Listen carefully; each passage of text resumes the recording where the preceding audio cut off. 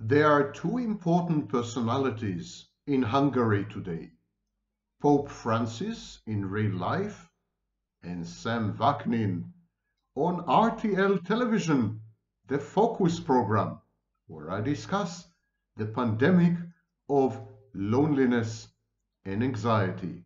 And I do it in flawless Hungarian. You wish. Okay, Pauparim, the Pauparot. I hope you are as happy as I am. Well, I hope for you that you're not. And I will discuss today a fascinating topic.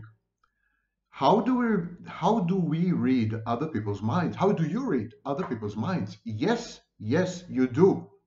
You read other people's minds all the time. And I'm going to describe the mechanisms behind this mind reading exercise.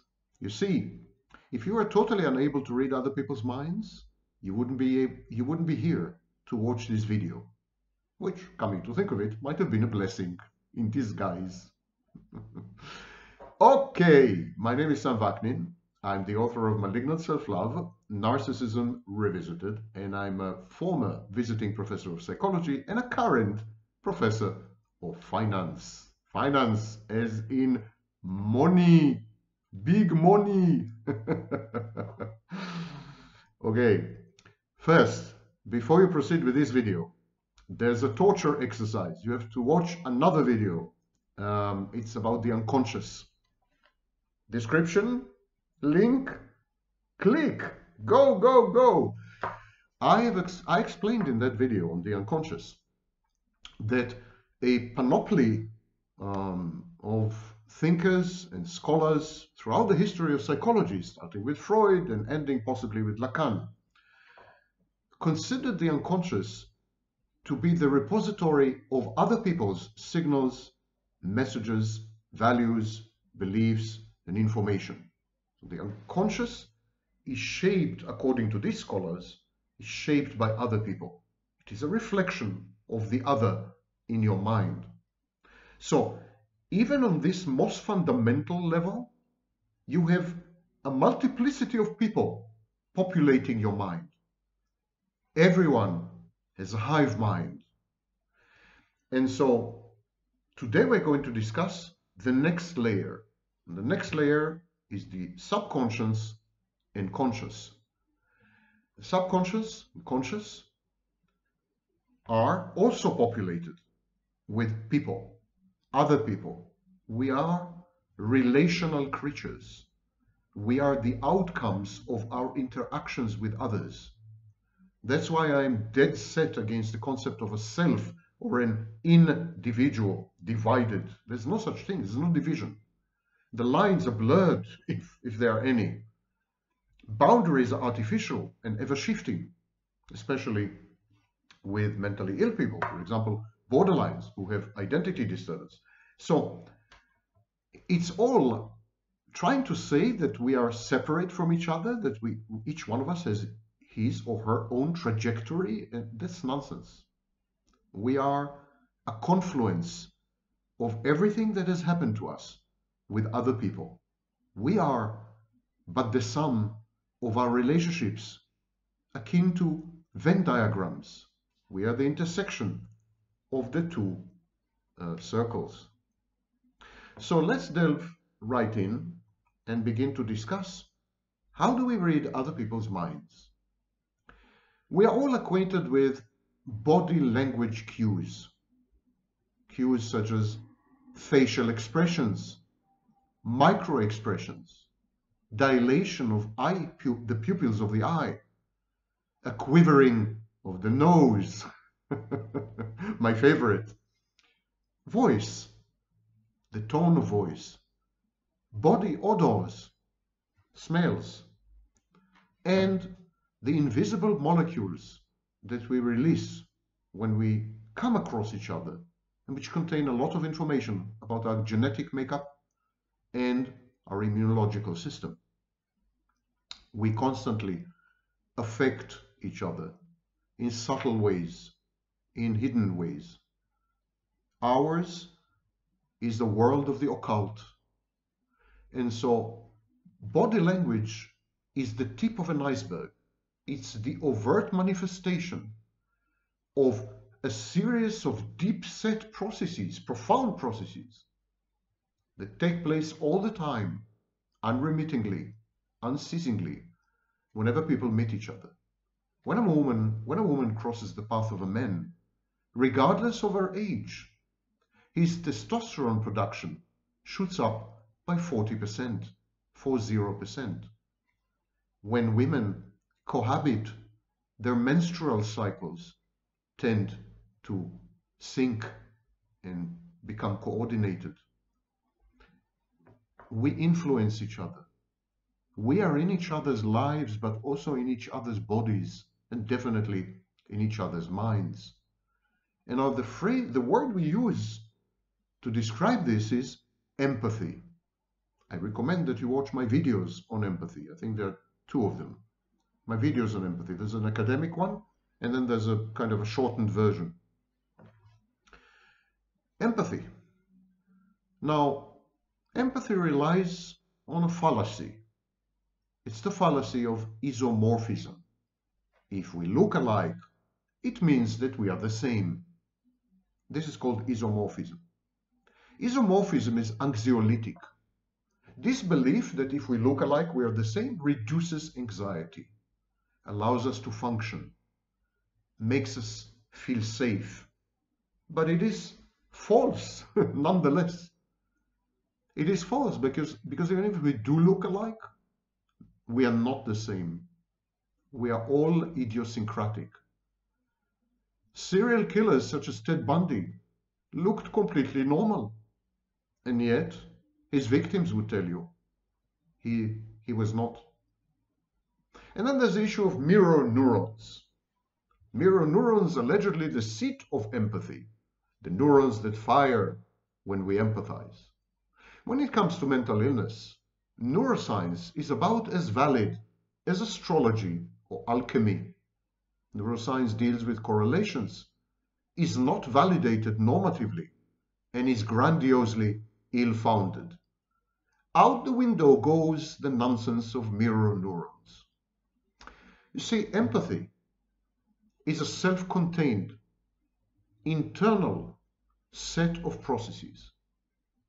Empathy is triggered by the presence of and the self-reporting by another person.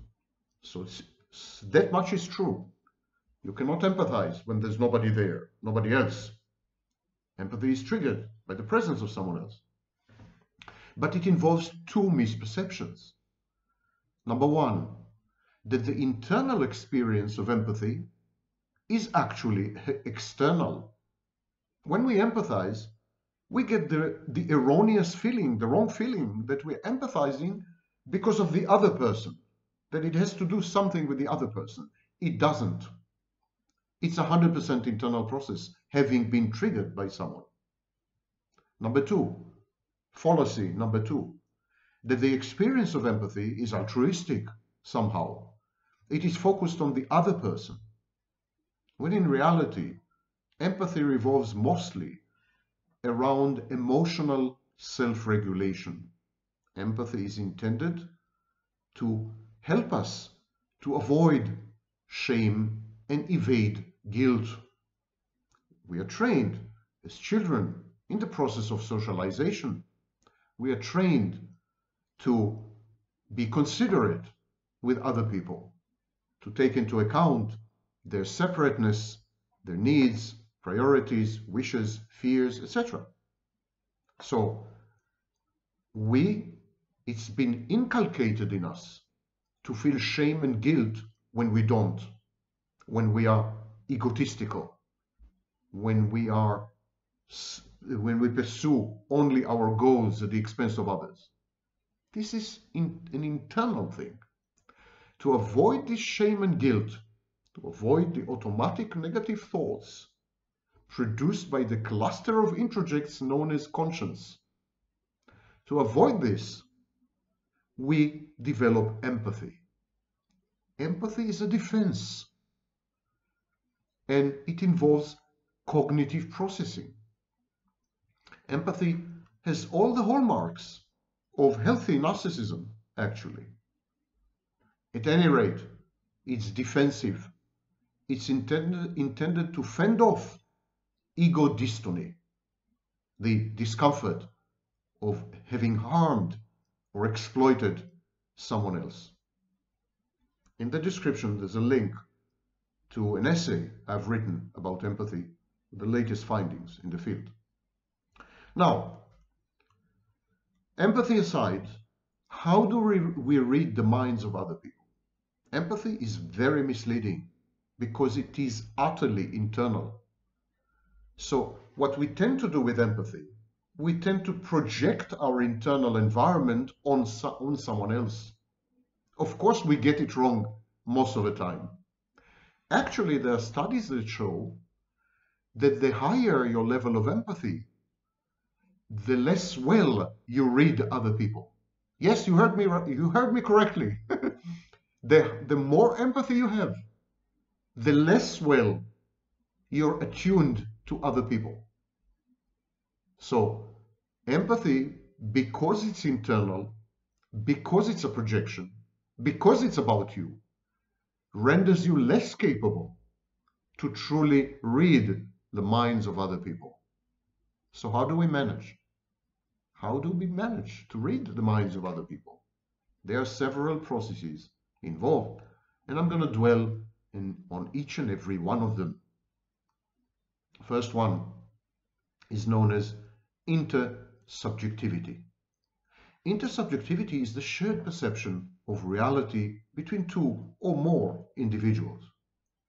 Of course, it presupposes that we as human beings can have direct knowledge of reality, except through our senses: sight, hearing, smell, taste, tactile feeling, etc. So there is this hidden assumption that through this agreement between humans, between human beings, through this agreement we can somehow learn about reality, or at the very least the reality of someone else, which is of course utterly nonsensical. We have no access to anyone else's mind. We have to rely 100% on self-reporting and comparisons with past events and our own experience. It's all speculative. It's all interpolation and extrapolation. There's nothing objective about it, nothing positivistic, nothing scientific. So intersubjectivity is an agreement to delude ourselves and to deceive ourselves into the belief that we have so much in common with other people that we can make safe bets and assumptions about their states of mind, not regarding or apart from their own self-reporting. We can put aside what they tell us about themselves, and we can guess accurately what's really happening, what's the real state of mind. That is intersubjectivity. Each individual's reality is necessarily subjective. It's of course impossible for us to know how someone else perceives the world or even experiences the color red. We can agree that a certain frequency of light is red, but how do we experience it? And what does love mean to you or to me or to a third party? When we use language, we make the assumption that we are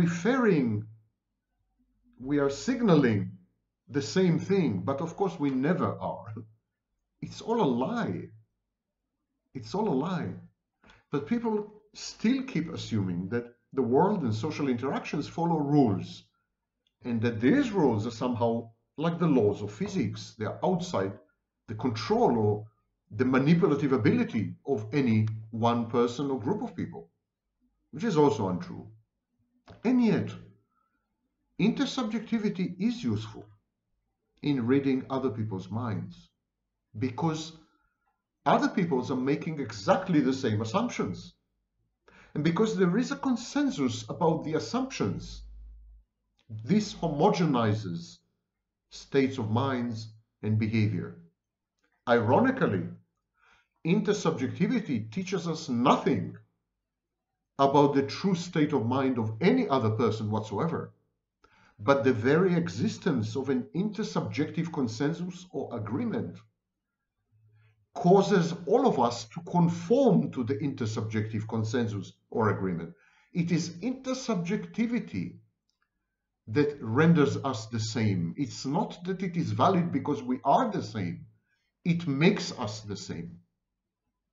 And the intersubjective agreement or consensus allows us to coordinate our activities in the expectation that other people share the same agreement and therefore the same Weltanschauung, the same view of the world about what is, for example, normal, what is acceptable, what is right, what is healthy, what is expected. And so intersubjectivity is a contradiction in terms, an oxymoron in effect, because there's a problem there. There's a problem to study how people view their world. Neither subjectivity nor objectivity is sufficient to explain the life experiences of any single individual. It is just artificially imposed on us by the very intersubjective agreement. We say, for example, he thinks like me, or let us assume that he thinks like me, and therefore he is likely to behave this way.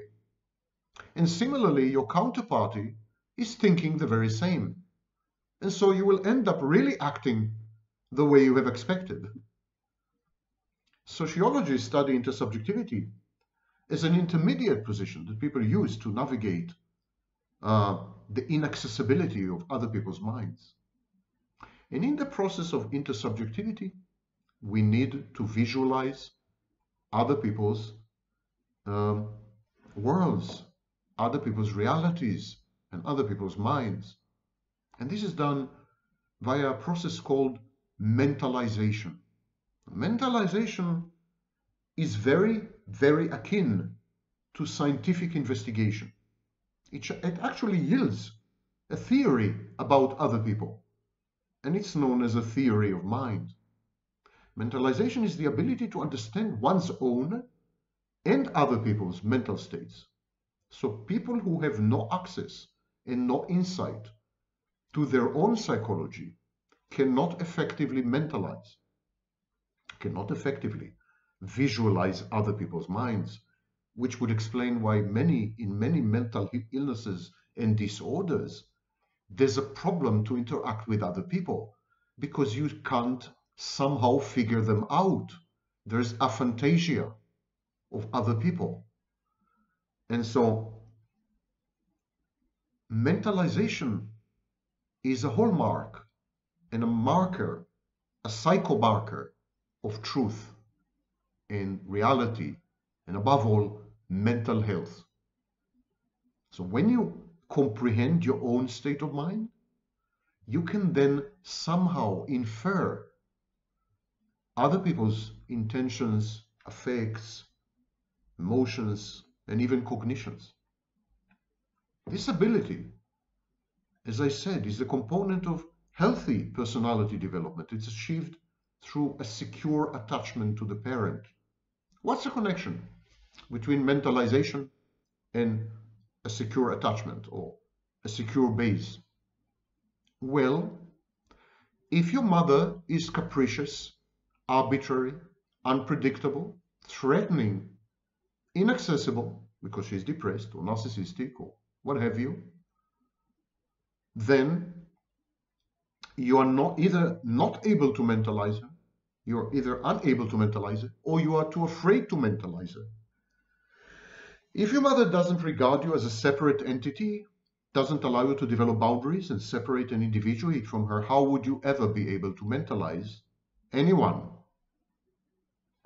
Mentalization is an integral skill acquired during individuation. If you're not allowed to separate and individuate, you will never be able to mentalize. So you need good enough parenting, good enough mother in Winnicott's terms, and not a dead mother in Andre Green's terms. The concept of mentalization is applicable to the understanding and treatment of several mental health disorders, and most notably, borderline personality disorder.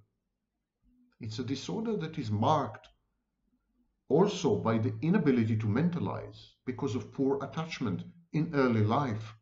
Same goes for narcissistic personality disorder. These people are not able to see other people as separate from them.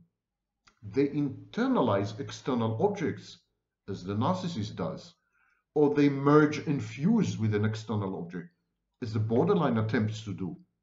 And then if you become one with another person, you can't mentalize that other person. You can't visualize that other person's state of mind because it will have become your state of mind. Similarly, if you internalize an external object and it becomes a figment of your own imagination and an introject in the garden or the orchard of your mind, then of course this internal object wouldn't have a state of mind, and there's no need or ability to mentalize it.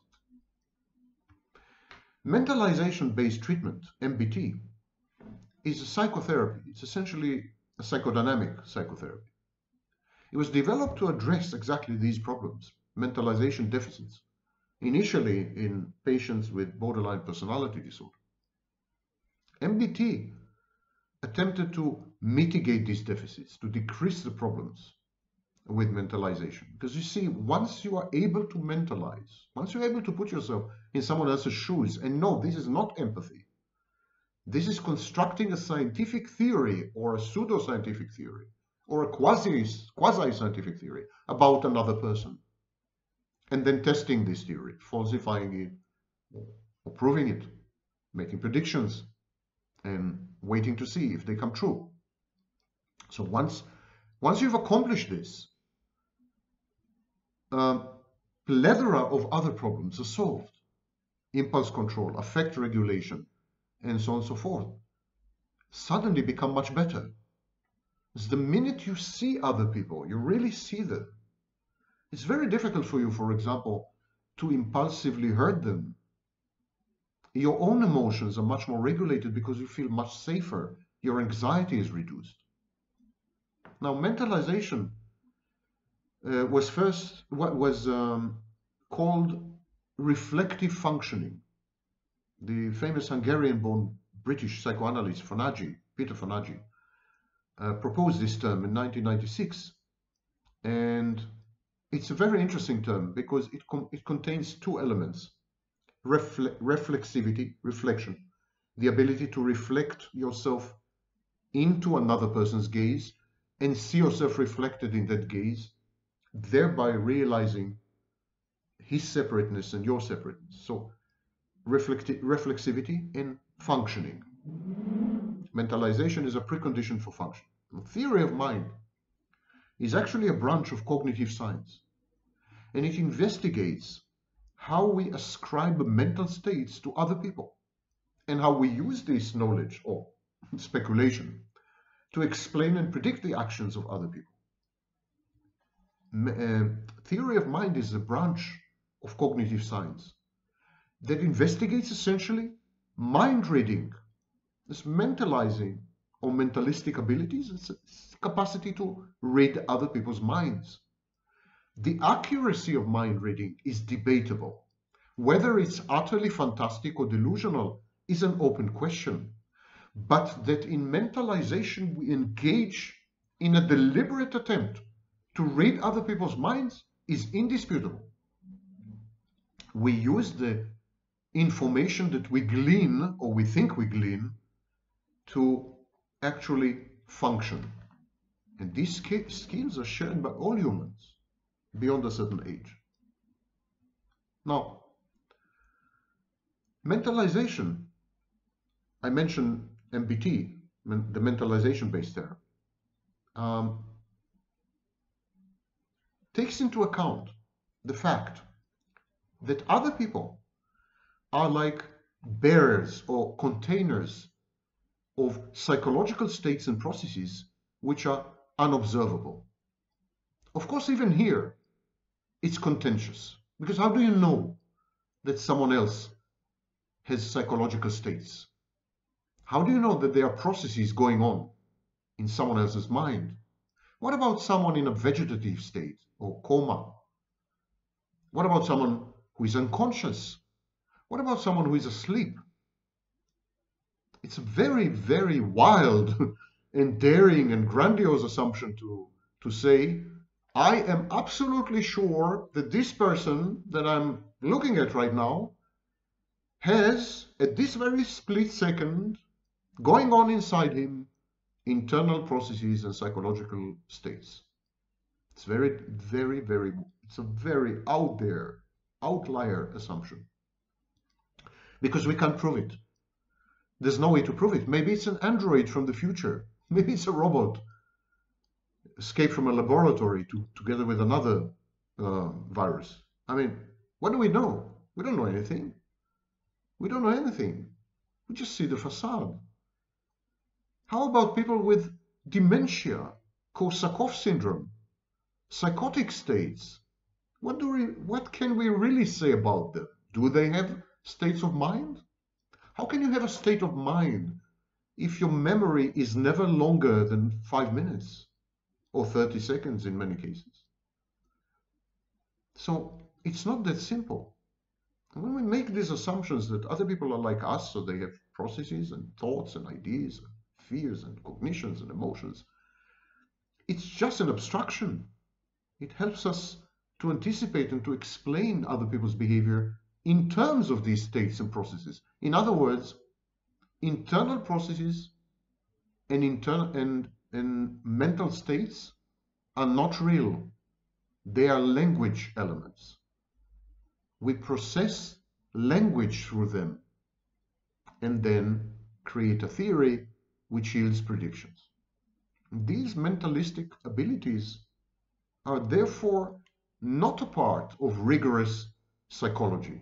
They are known as folk psychology or naive psychology or intuitive psychology, depending on the discipline.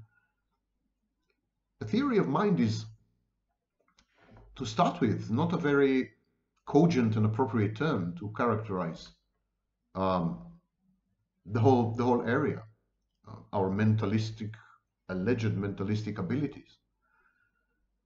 Because ab initio, we assume the validity of a specific account of the nature and development of mind reading. The view that it depends on the deployment of a theory of mental states, like theories of the physical world. But a theory of the mind can never be a theory of the physical world. The mind is not a physical entity and can never be reduced to a physical entity. Watch my other videos. And science and psychology will never be a science, and its pretensions to science render it a pseudoscience. Because the subject matter is inaccessible. Subject matter is mutable. The subject matter cannot be studied rigorously. Results cannot be replicated. There's a gigantic replication crisis in psychology. Not because scholars are falsifying or researchers are falsifying results, but because the subject matter can never be the same. So this view, known as theory, that we can construct a theory which will be as valid as a theory in physics, and I am a physicist, so I mock and deride this kind of approach. But okay, this theory approach is only one of the accounts. We can think of another way of discussing mind reading or tackling mind reading. How about mental simulation? Imagine that what we're doing is modeling, creating models or creating simulations of other minds inside our mind. Imagine that you can conceive of our mind as a giant simulator, and we use the mind as an analog model of the mind of the simulated other. So we simulate the other inside our minds. It's another approach to mentalization. And indeed, in the 60s and 70s, the British object relation schools, later followed by attachment theorists, more or less came to the same conclusion, that we are somehow simulating the world and everyone in it inside our minds, and then interact with this simulation as if it were real, or at least as if it were valid, can provide us with some useful tools and insights. This is not very different to narcissism. That's what the narcissist does. The narcissist snapshots you, takes a snapshot of you, introjects you, simulates you in his mind, continues to interact with the simulation. There are major differences between mentalization as simulation and narcissism as simulation, but it does involve healthy narcissism. So if we go a step further, we could say that we are simulating the entire world and everyone in it. And this is known as the internal working model of attachment. According to Bowlby, an internal working model is a mental representation of our relationships with someone, initially with a primary caregiver or primary object, the mother. And this representation of the relationship becomes a template, and all future relationships have to fit into this Procrustean bed. They're shoehorned into this model.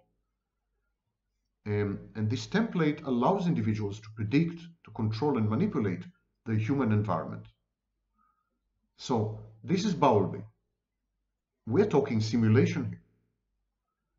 It's a central premise of attachment theory. Bowlby said, and others continued afterwards, watch my videos on attachment theories. Bowlby said that infants learn about ways to relate to other people, ways of relating to other people. And they acquire these skills to have relationships from early interactions with attachment objects. And so the child builds up a set of expectations about himself and himself in relation to others. On the basis of these first experiences, babies build what Bowlby called an internal working model. They approach new situations with a prior idea about how they can cope in the face of threat or avoidance or hurt, pain, and so on. Internal working model tells them, informs them what to expect and how to cope with the unexpected. And this model has three elements according to Bowlby. It includes the self, it includes the other, and it includes the relationship between the self and the other. I refer you to work by Bretherton as well as Bowlby. So, an infant can have a mother as a primary caregiver. She's devoted. She's with the infant most of the time. She is always responsive to the infant's distress. She's loving and caring and holding. So this kind of infant will develop an internal working model in which his self is seen as worthy, as a good object, because it is capable of calling upon the mother for comfort when it's needed, and it is then worthy of receiving this comfort. A process known as interpolation, Louis altruism. So the mother's very responsiveness and caring and love inform the child that he is a good object, that he is worthy of all this. And then the child begins to develop an internal working model where the self is healthy, wanted, loved, worthwhile, and the other is also good, because mother was good, mother was caring, mother was loving. In the internal working model of such a baby, The other will also be mother-like, maternal in a way. There will be an expectation that comfort will be given when needed. There will be an expectation that the other person will show concern for the infant's and later adult's state. So everything is modeled on the initial relationship. The relationship part of the internal working model includes an expectation of satisfactory resolution of crises and threats with mutual communication in a healthy baby. A baby who had and who has a healthy, loving, caring mother. But let's take another infant. He has a mother who is depressed. She spends a lot of time in a self-absorbed state. Her mood is low. Let's even say that she's a bit narcissistic. This kind of infant spends a long time alone or with emotionally unavailable mother. His distress goes unacknowledged. He is never comforted. In extreme cases, he has to come up with an imaginary friend to fulfill the functions of the mother. And in super extreme cases, this imaginary friend becomes the false self.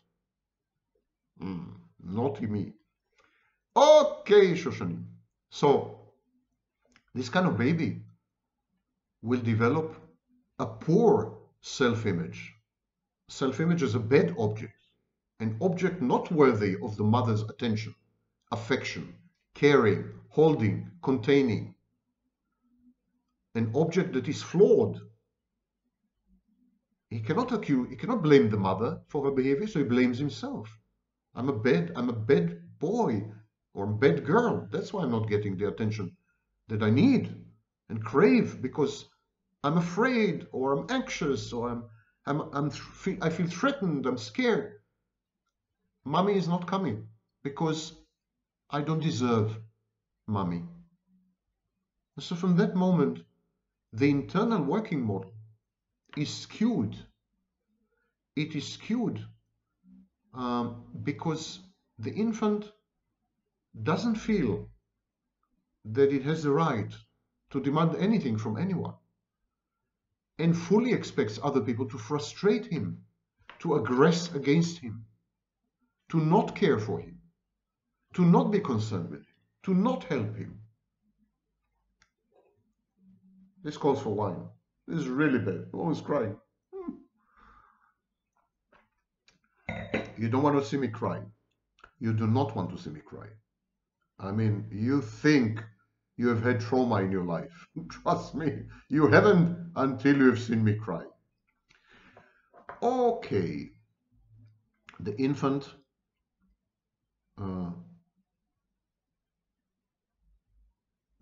in the second example feels that his distress is imposing on the mother, is invasive. And if the mother abuses this child because of his demands, the situation is even much worse. Sometimes such a baby becomes his mother's mother. He is parentified. And so on and so forth. So in all these situations, the internal working model will be affected. The view of the self will be at best ambivalent, and usually bad, like a bad object. I'm sometimes worthy of attention, but usually I'm not, or I'm not worthy of attention at all. Sometimes I should receive comfort, usually, or mostly I shouldn't, etc., etc. I should actually give comfort when I'm distressed, in order not to distress others with my distress. The whole thing is effed up. So the model of the other in this kind of internal working model will be confused. The other will be sometimes perceived as available, accessible, and at other times as ignoring and rejecting and frustrating. The relationship model will have multiple expectations, all of them mutually exclusive. The infant of the second type, the infant who has had a bad mother or not good enough mother, will have an internal working model that is less able to generate accurate predictions of what will happen, especially in the case of distress and crisis. In short, when parenting is bad, withholding, frustrating, rejecting, there's a bad object generated, the ability to read minds is critically impaired. And it is impaired, it is damaged because the internal working model is damaged. And we use the internal working model to build expectations and predictions regarding behaviors of others. The second central premise of attachment theory is that internal working models arise out of the repeated experiences of a specific nature in the early relationship. And when these experiences are repeated time and again, the internal working model survives into childhood and then adulthood. The expectations about self, about others, and about relationships, they are carried into subsequent interactions with other people. They provide a template to make an initial sense of new encounters. I'll read to you something that Bowlby wrote in 1973. No variables, said Bowlby, have more far-reaching effects on personality development than have a child's experiences within his own family. For, starting during his first months in his relations with both parents, the child builds up working models of how attachment figures are likely to behave towards him in any of a variety of situations. And on those models are based all his expectations and therefore all his plans for the rest of his life. So Bowlby created this central tenet of attachment theory. And today we believe that internal working models allow us to leverage mentalization in order to create theories of mind which would yield predictions regarding the behaviors of other people and speculations regarding their states of mind. If the internal working model is negativistic, damaged, dysfunctional, so will the process of mentalization and the theory of mind and everything downstream. If, on the other hand, you were raised in a healthy way by loving parents, you're likely to develop a stable, helpful internal working model and be able to interact with people on fairly safe grounds. The problem starts when healthy people interact with mentally ill people, because they make the wrong assumptions. They don't read the minds of the mentally ill very well. Here we come to a concept which is pretty old in psychology, and it's known as introjection. I mention it a lot in my work. Introjection is a process where the individual unconsciously incorporates aspects of external reality into the self, particularly, but not limited to, the attitudes, values, and qualities of another person, or some part of another person's personality. Introjection occurs whenever we come across someone else, and whenever there is a risk or potential for loss. Then, to avoid this loss, we internalize the person. We create an internal object which corresponds to the external object. Narcissists discard the external object and continue to interact with the internal object. Healthy people maintain both and modify the internal object as there are changes to the external object. So it's a very healthy process. Now, internalizing the personality of another person, internalizing the qualities, the speech acts, the signals, the messages, the values, the beliefs of another person, that's a very powerful tool, because it allows you to continue to interact with that person offline, so to speak, even when he's not there. In short, introjection is at the basis and foundation of object constancy, and it yields what I call introject constancy. The constancy in our lives, the feeling of a secure base, crucially rely on the ability to introject properly and validly. In psychoanalytic theory, introjection is the process of absorbing the qualities of an external object into the psyche in the form of an internal object or a mental representation known as an introject. Then the introject has an influence on behavior. Now this process, whether psychoanalytic or not, doesn't matter. This process is a normal part of development. We introject parental values and parental personalities and attitudes. And these introjected parts, they become what is known in Freud's model as superego. But introjection can be also used as a defense mechanism in situation where there is anxiety. And this has to do with other processes known as identification and incorporation.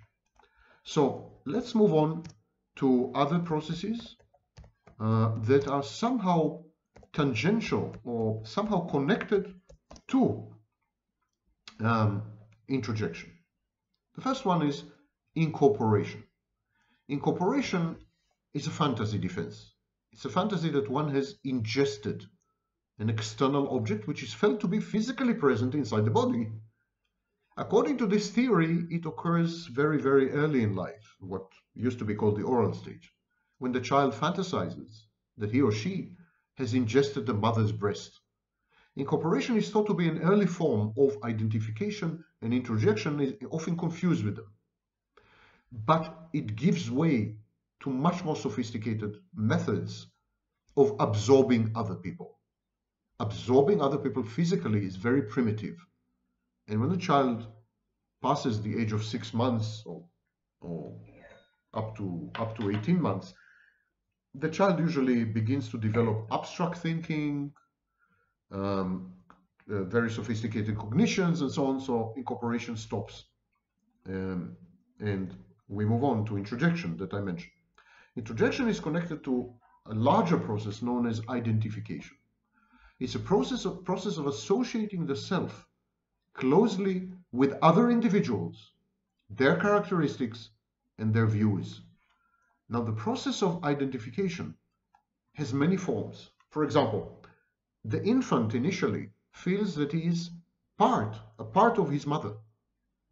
The child gradually adopts the attitudes and the standards and the personality traits of both parents. The adolescent takes on the characteristics of the peer group. The adult identifies with a particular profession, a political party, a nation state, a football club. Identification operates largely on the non-conscious or subconscious or preconscious levels.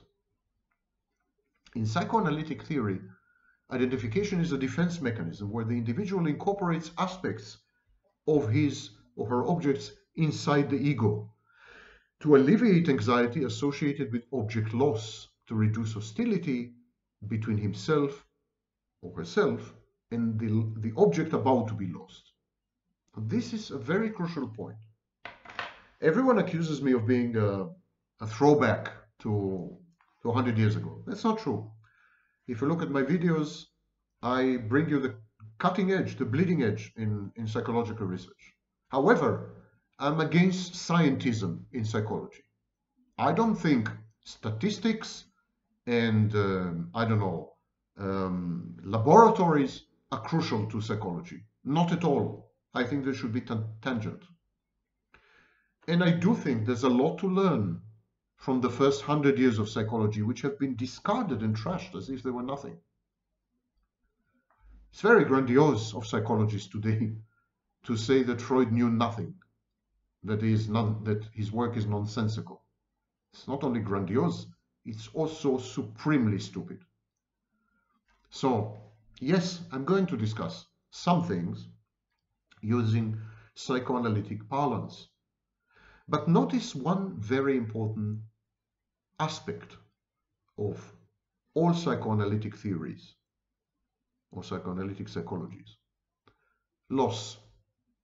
It seems that internalization, introjection, identification, they're all defenses intended to prevent permanent loss. Now, how does this tie into mentalization in cognitive science, theory of mind in cognitive sciences? How does it tie into intersubjectivity? How does it tie with all the previous things that I've mentioned? Very simple, actually. We are not sure that other people exist. And when we do convince ourselves that they do exist, we never know when we might lose them.